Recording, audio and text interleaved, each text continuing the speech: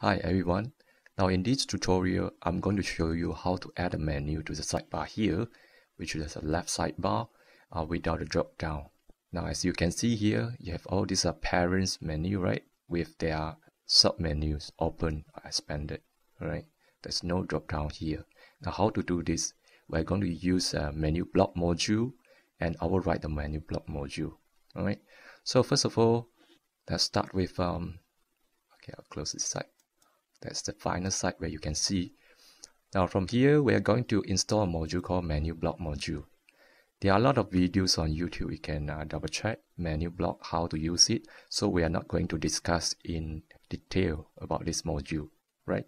So basically menu block, it gives a lot of advanced features for configuring your menu, all right? So we are going to scroll down to install this module. I've already installed, so make sure you install this module as well.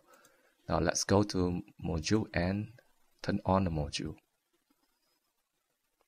Right, menu, block, scroll down, turn this on, right, and save its configuration. Okay, let's go to structure, block, add menu block, right? So give it a title. Maybe we can give it a title called sidebar menu, as well as for the admin title, I'll put them the same. Now there are advanced options as well, so we are going to keep to a basic options, and you can also pull any menu you like. So we'll keep to a main menu, starting level. So there are lots of things you can do with this module. Okay, we are not going to discuss here in depth. All right, so region settings we set to primary, which is our left sidebar region. Now for the pages, we're going to show all pages except those listed. This means we're going to show this block on all pages except the front page, right? Or the other way, you can also only the listed pages, you can list them all here, right? So we use the first one, all pages except those listed except front page. Right, makes sense? Save it. Now scroll down, double check. Make sure your sidebar menu is at the top here. So you can sort it out by dragging all this handle. Right? So scroll down and save blocks. Go to front page and take a look. Surely it's not shown on the front page as we configured. So let's go to one of the note. Yep. Alright. So you can see this is a drop-down menu.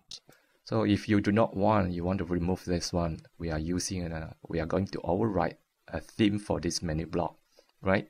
So let's turn on our editor. And first of all, let's go to look for the theme menu link function. So we open includes folder, and look for the menu.inc, all right?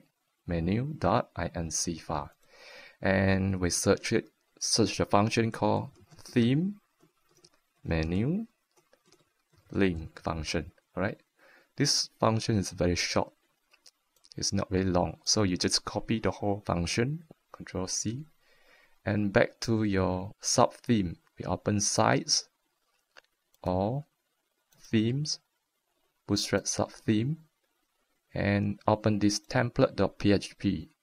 Alright, so the code you see here is actually one of the earlier video that we applied. You can leave it alone if you haven't watched that video, it's okay. So what you can is that you paste it over here. Alright, the next thing to do is this theme, we change it to your own theme name if you are different from us. So my theme name is, what's the name? The theme name is Bootstrap _ sub theme. Make sure it's correct. Bootstrap sub theme. Alright. So at the end of this menu link, we're going to apply to the menu block module.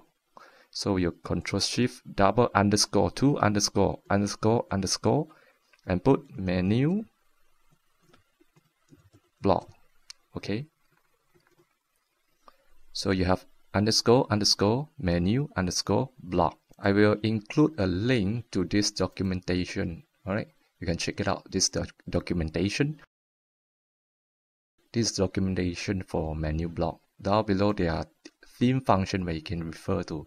That's how I managed to find this theme function and override. So I'm using this one. Okay, you have a theme, menu link, and apply to menu block module. You can even narrow down to a particular menu block that you created. Alright, so you can go even further down. So at the moment, I apply to all the menus, whichever menu block generate. Okay, back to our site. Go to editor here, and remember to save it. Okay, we save it. Now, back to our site, flash catches.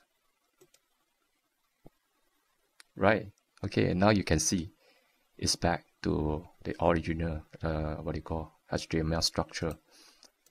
If you inspect element, I can see, alright, right, okay.